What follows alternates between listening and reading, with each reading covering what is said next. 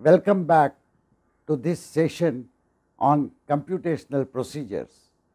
In the last session, we have seen written procedures for complex activities, and we had also seen that the procedures must first be understood and then executed. We will now look at a computational procedure, because eventually we want to learn to write programs for the computers. In the process, we will also see how a program would be executed by a computer. Indeed, this would exactly be in the same manner that a computational procedure is carried out by human beings. So, let us look at a problem. Suppose we have a tank which we have erected in our yard to store water. Now, the tank may rust, so to prevent it from rusting, we wish to paint it. Now, suppose we are given the painting charges in rupees per square meter. We need to find out what will be the cost of painting the entire tank. Of course, we must not forget the top cover which will be on top of the tank. So, we need to calculate the total painting charges. Now, this is clearly a computational problem. So, we will need to make some kind of a simple mathematical model for solving this problem. First, we try to see how we can calculate the surface area. This is the picture of a tank. This tank has some radius, it is a cylindrical tank, it has some radius r and it has some height h. Those of you who have done simple geometry in your earlier classes would easily understand how to calculate the surface area. Let us look at the calculations.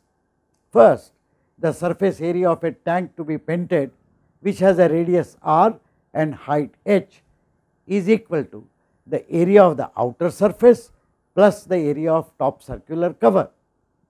Our geometry knowledge tells us that area of the outer surface is 2 pi r h, where r is the radius and h is the height. In exactly the same way, we can find out that area of the circular cover will be pi r square. Once we know these two areas, their summation will be the total area. Having modeled this problem in terms of the mathematical formulae which we need to calculate the painting cost, we are now ready to write down a procedure for computing the cost. The procedure is written as if it will be executed by some person. So, I am telling that person, get from me value of painting price P in rupees per square meter. Then get from me values of radius r and height h. Next step says calculate area A, which is A is equal to 2 pi r h plus pi r square, and the last step says calculate cost C, C is equal to P into A. Did you have any difficulty in understanding this? Observe that we have deviated slightly in the symbols that we have used. We have used small r for radius in the previous slide, here we are using capital R. But you understand it easily, because for you it does not make a difference whether r is small or capital, it still means a radius to you. However, later on we will note that when we write computer programs, we have to be very careful, because each name has to be unique and it must be used exactly in the same way that is used elsewhere to mean the same thing. Consider the steps of these procedures. Do you agree that this procedure will give you the final computed painting cost? Do you agree that this procedure will get you the final painting cost computed by this process? Sadly, the answer is no. Let us examine why. Let us go through these steps again. Get from me value of painting price, all right. So, the person who is executing this procedure will collect the value P from me.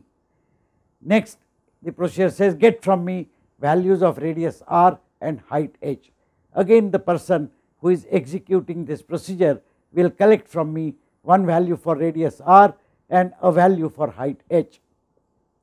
The next instruction says calculate area A by the formula A equal to 2 pi r h plus pi r square.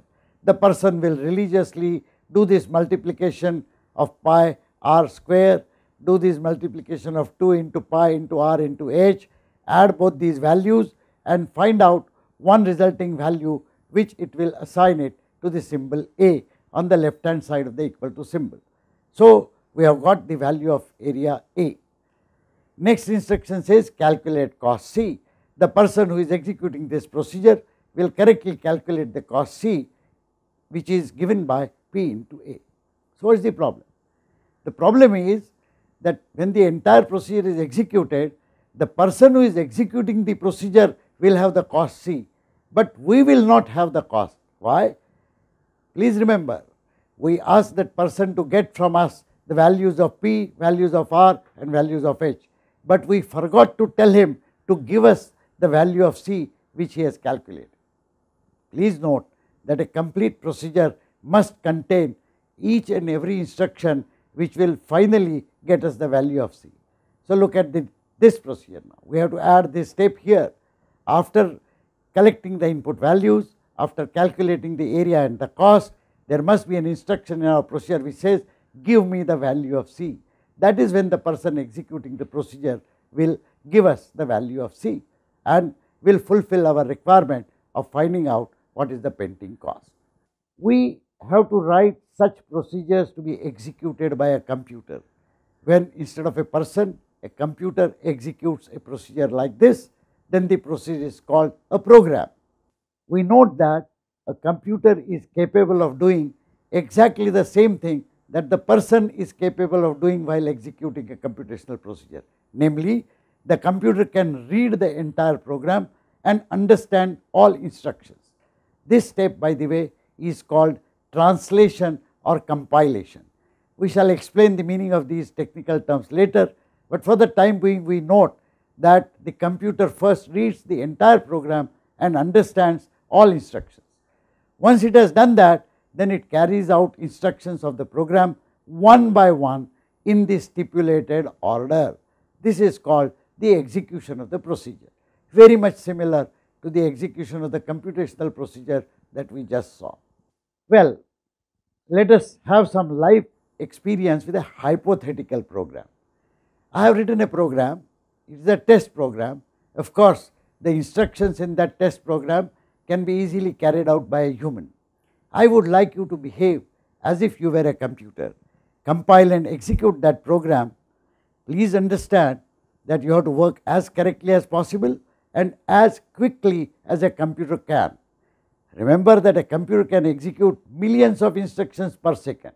You may not be able to carry out millions of steps in a second, but let us see how fast you can be. So, good luck. Compile and execute this program. I will give you 30 seconds. Okay. So, let us analyze this program.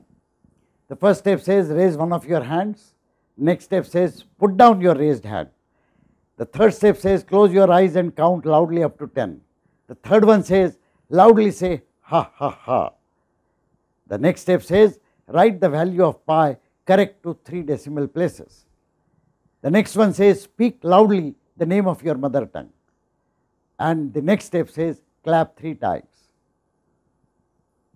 I am sure that many of you, in your eagerness to execute the program as fast as a computer would, you would have done most of these things. In a classroom, whenever I have tried this, almost the entire class quickly starts raising the hand, closing the eyes and counting, loudly saying ha ha ha, clapping, etc., etc.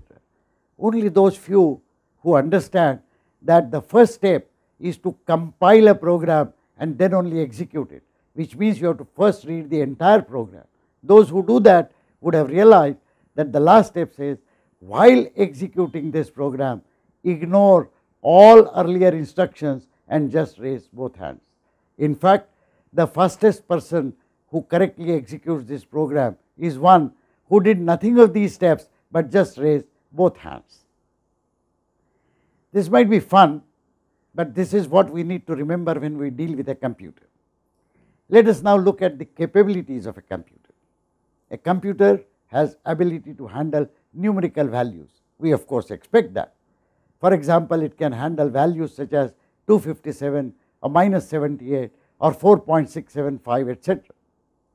It can also handle very large and very small values. Most of you should be able to decipher what this symbolism means. 1.4 E18 actually means a value 1.4 multiplied by 10 to the power 18. Similarly, this value means 0.356 multiplied by 10 to the power minus 9. Observe that this value is very small, this value is very large, but a computer is capable of dealing with such very large and very small values, subject of course to a limited precision, as we shall see later. A computer of course has the ability to carry out numerical operations. For example, it can add, it can subtract, it can multiply, it can divide. For addition and subtraction and division, we use the symbols plus, minus and slash. For multiplication, however, most computers use a symbol star. Can you guess why?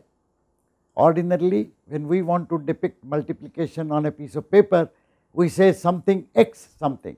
The symbol x, which is used for the letter x, is also used to denote multiplication. But because computer programs do not want to be confused with letters and symbols, they use this symbol star for indicating multiplication. More importantly, a computer has the ability to collect values from us as input and to give back to us the calculated result as output. It has ability to store these values temporarily, so there will be a notion of a memory location, which we shall see in the next lecture. It also has ability to refer to these locations by symbolic names.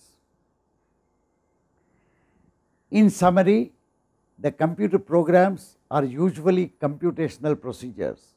These will generally involve collecting some input values from the user, performing calculations and getting some result values, and giving back the result values as output to us.